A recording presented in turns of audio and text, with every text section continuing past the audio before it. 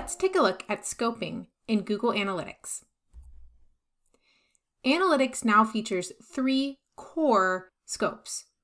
Previously, we only had one. It was based on the session. In the new Google Analytics, we have scopes for user, session, and event. For user, this is focused on what was the first channel that acquired this user, or their first touch. Session is which channel is responsible for starting that particular session. An event is really focused on the channel that influenced the key event, such as a purchase. Note that all of these are dimensions and have slightly different names. So user is going to be first user source, first user medium, first user campaign, and so on. Session scope dimensions will be called out with session source, session medium, session campaign. And event scope dimensions are just source, medium, and campaign. It's also important to note that there's been a change around how sessions are scoped. Specifically, mid-session channel changes will not start a new session. So in the scenario we have here on the screen, we have somebody who comes to the website via a page view for session 1. They came via Google CPC as their channel. And this is the first time that the user arrived to the site. So their user scoped source and medium will be Google CPC. Next, they have 30 minutes of inactivity and then later return to the site, starting a new session. So this is session 2. And they came back via Google Organic. In this case, their session scope dimensions will be Google Organic.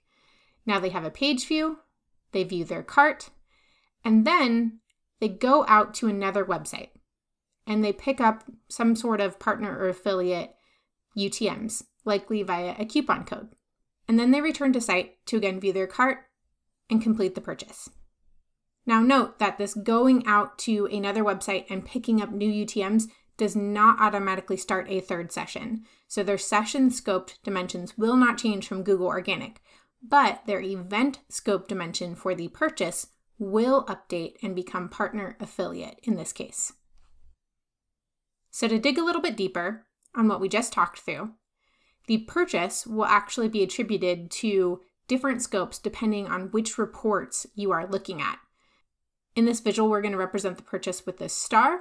So you can see here for the user, the transaction of the purchase is attributed to the user's first origin in the user scope reports, which would be Google CPC in this case. For session scoped reports, the transaction of the purchase is attributed to the session origin, which is Google Organic.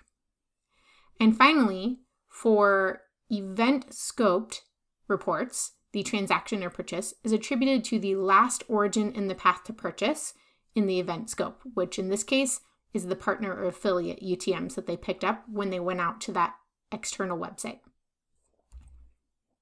Also note that when we're looking at data-driven attribution modeling, or DDA, credit is distributed across the various touch points. So in this case, we will see some credit given to the first user, the Google CPC UTMs in this case, some credit given to the session start, so Google Organic, and some credit given to the partner affiliate UTMs that the user picked up when they went to the external website. In the DDA model, the purchase credit is attributed to all 3 touch points of this path to conversion according to their weight of their contribution, which will be different for every path and is determined by the DDA modeling.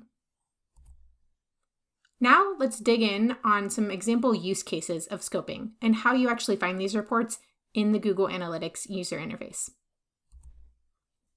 For use cases with user scoping, these are really impactful to identify growth opportunities. So for example, a user visits your website from a paid search ad. They spend time researching an item, add it to their cart, but they don't check out and the session ends. A week later, they come back from an email and they make the purchase. This is important because the paid search ad was the original driving force of this conversion. It led to the user spending all of that time researching and actually adding the items to their cart. Now keep in mind that additional touch points are not considered for user scope dimensions. It's only the first campaign that brought the user to your site. So in this case, the paid search ad. So how do you identify this in Google Analytics? To identify the user scoped channels that brought users to your site for the first time, you would go to the user acquisition report. So if we flip over to the Analytics user interface, here for the Google Merchandise Store, we can go to the Reports section, Acquisition, and User Acquisition. This report will show us the channels that first brought a user to your site. So in this case, for the Google Merchandise Store, it looks like direct, organic search, referral, and cross-network are some of the top channels that have brought users to the Google Merchandise Store website. Next, let's look at session scoping. As an example here, a user adds an item to their cart, but then they go out to the internet and they search for a coupon code, which picks up those additional affiliate UTMs, similar to the scenario we looked at earlier. Now, this is important because the affiliate code is not the campaign that started the session, and it may or may not be the reason for the conversion. It could be that the user was going to purchase anyways, and so whatever started the session would be the important channel to pay attention to, and that the coupon code was just a bonus in terms of their purchase. Now keep in mind that the traffic acquisition report will attribute key events to the session scope dimensions, whereas purchase events will be attributed to the affiliate campaign parameters. So how do we identify this in Google Analytics? Here specifically, we are going to look at that traffic acquisition report. So if we flip back over to the Google Analytics user interface, we can go from the user acquisition report down to the traffic acquisition report.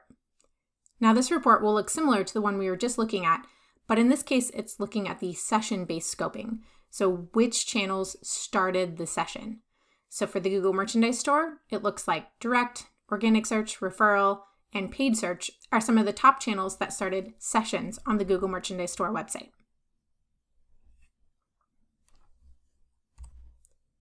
Finally, we have our event-scoped use cases. And these are important for identifying mid-session changes. So again, the same example of a user adding an item to their cart, but then going out to the internet to search for a coupon code, which then picks up an affiliate UTM. When they come back, they complete the purchase.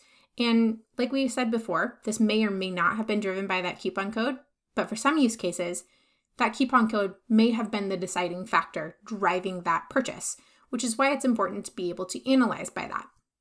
Keep in mind that the user may or may not have converted without the affiliate code. We don't really know, but the event scope dimensions help to identify when this experience occurred. So how do we identify this in Google Analytics? This is where we can use Explore reports using the attribution dimensions and key event metrics. So back over in the Analytics interface, we will navigate to the Explore section. And I'm going to open up a freeform report, either from scratch or from one that I already had open. Now in our freeform report, we'll want to make sure that we have a handful of dimensions available to use. These include event name, medium, source medium, and campaign. We'll also want to be sure to have the metrics of purchases, purchase revenue, and key events. If you don't already have these metrics or dimensions available in your freeform report, you can always add them by clicking the plus icon, opening up this screen, and the event scoped ones live under this attribution section, as you can see here. Or you can search in the search box for the dimensions that you need, or similarly in the metrics screen for the metrics that you need to add. We'll go ahead and add source medium by double clicking, and I will scroll down and add purchase revenue and key events by double clicking. Now we can see the event scoped source medium along with purchase revenue and key events, but we want to narrow this down to a specific key event, specifically purchases.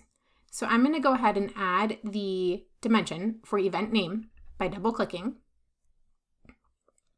And as you can see, most of these at the top of the list are purchase.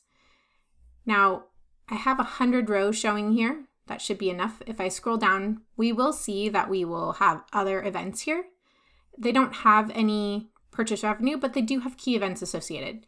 So if I wanted to narrow down to just my purchase event, I could go ahead and scroll down in the settings pane to the filter section down at the bottom, click in, and select Event Name,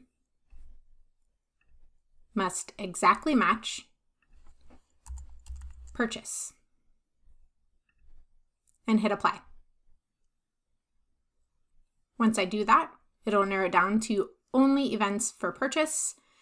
It'll show me which source mediums influence these key events for purchase and the associated purchase revenue.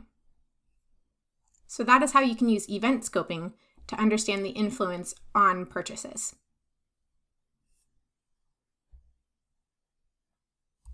So in closing, analytics now has 3 different scopes: user, session, and event, and you should now have a good understanding of when they are useful and how to pull reports using these different scope dimensions.